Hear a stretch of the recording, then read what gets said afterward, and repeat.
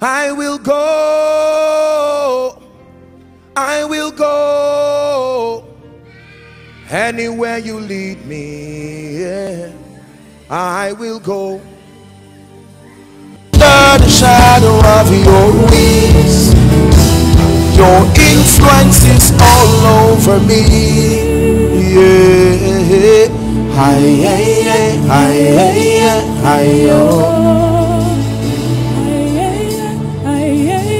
Please make sure you pray.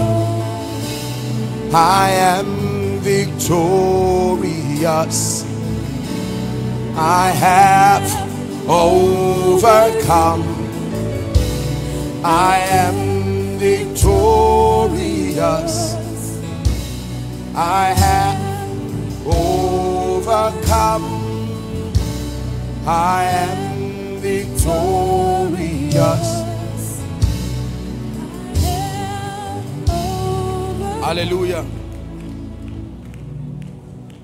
Not too long ago, I went to preach in a particular nation, and when I got to that nation, coincidentally, our father in the Lord, Baba Adeboye, also came to have a private meeting there. And so I requested to just come and honor him and our mother. And when I got there, we, just cracked jokes and spoke.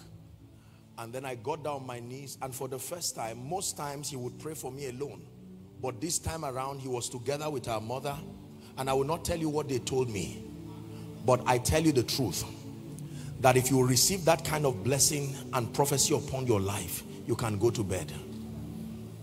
It was from the depth of his spirit, and mommy was by his side, and he released a blessing from his spirit man.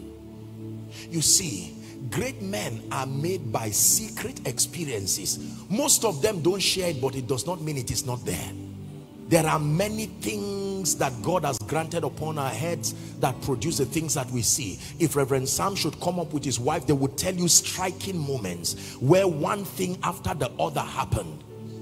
One thing after the other. I remember one time I went to preach for a particular ministry, and they kept me at the Prayer City, MFM. And when I had finished preaching later in the night, when everybody had gone to sleep, protocol had gone, nobody to disturb me, I came out and I went to the prayer ground, and I lay down there and I cried. I said, God, I thank you for a rich prayer life that you have given me, but there are people who have this as an office. May that grace rest upon my life. Hallelujah. I can tell you story upon story. Some of these people have gone to be with the Lord, and so I have searched for those they imparted upon and say, what did they tell you before they died?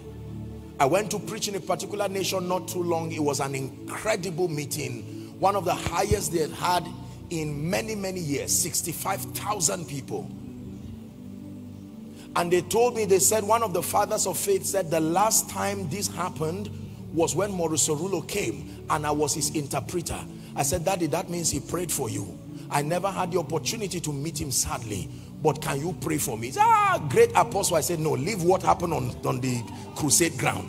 What happened on the crusade ground is there. Please, can you place something upon my head? Are we together? I once met a group of widows. All of them had lost their husbands. They covenanted with themselves as a prayer group to keep praying for me. That's all they do. 7 of them. My God, if these women pray for you, 7 of them, successful people, and I had the honor of meeting them, and they were all happy wanting to kneel down. I said, I will not be that stupid. I'm wise enough. You've lost your husbands and you dedicated yourselves to pray for me. I will be stupid to stand there and do emoji. I got down on my knees. I said, as mothers, from the bowels of your spirit, pour out that blessing. Let it come from the depth of your heart. I don't know how many times I may have shared it in this blessed church. My encounter with Ekiti, you know, the long life encounter. And I remember the high point of it was not the fact that the oldest man there prayed for me, but I remember the wife of the man who had died, 136 years. And the wife was still alive. And I pleaded with her. Someone interpreted what I was saying. She only could speak Yoruba. Said, please, let this, I don't know whether I'm a great-grandchild now or whatever I will call. I said, please. And the woman tapped me. We entered a room and she was showing me the photos. That was the husband of her youth. And you know, those days they married as teenagers. And I said, please, whatever it is that was on him, that has been on her, can she release on me? She said, kneel down, and she removed her shoes and placed her legs on the ground. And for 15 minutes, this woman was raining, would you call her a grandmother, a great-grandmother's blessings. Listen, I want you to know that God did not put this meeting. This is beyond falling down and standing up. This is reprogramming a plethora of graces, just resting on your life and then to see what happens. Years ago, I was in Jos. I went to buy sugar cane, and then I saw two women, old women, and I decided to pay for them. Didn't have much, but I said, please, you are mothers, let me just honor you. And they said, no, no, no, no, no, no, no. I said, I insist. And I paid. It was not more than 100 naira. And the next thing, they looked at me and they began to bless this young boy. And one of the women looked at me and she said, my son, forever walk upon gold.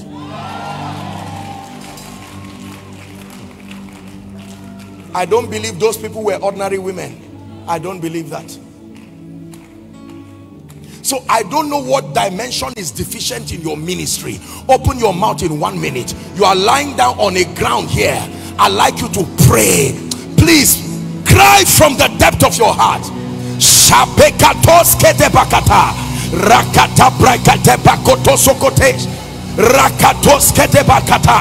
Cry to the God of heaven. Advance, pray, advance, pray, pray, pray, pray.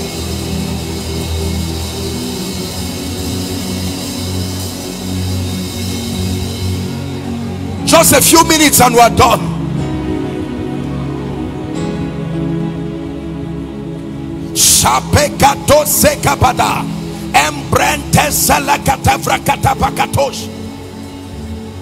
Man of God, pray. Doors are about to be opened for you.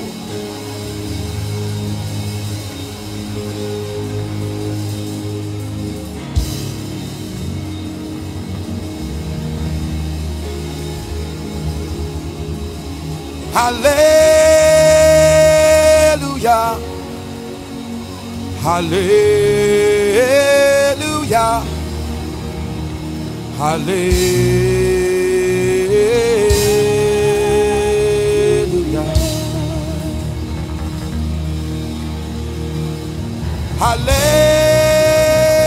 Hallelujah. It's a new season in ministry. It's a new season in ministry.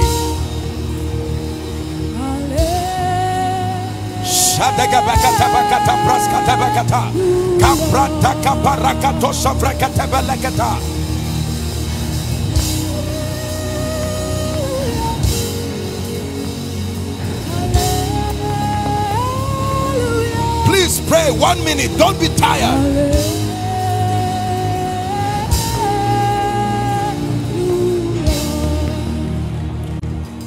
You reign, you ancient Zion's King.